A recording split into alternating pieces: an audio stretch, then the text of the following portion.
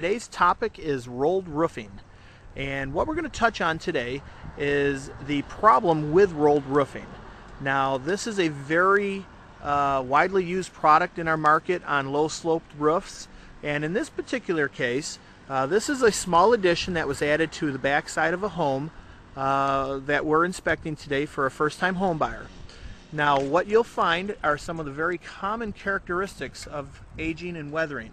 You'll see that the granular surface is lifted or missing, and in some cases we'll find that some of those seams are really starting to curl.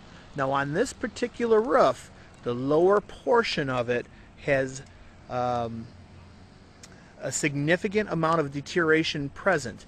This roof really is at the end of its lifespan, and subsequently what has happened, we have some soft spots and a small hole on our roof sheathing.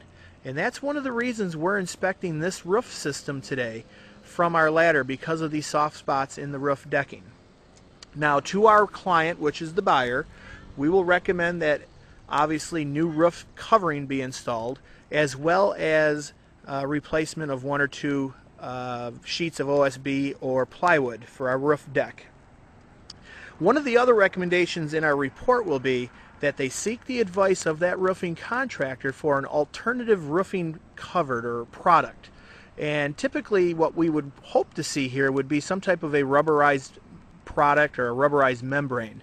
By doing so, it will cost them a few extra dollars, but what they're going to do is basically double the national average or the average lifespan versus the rolled material lifespan, which will ultimately give them greater peace of mind.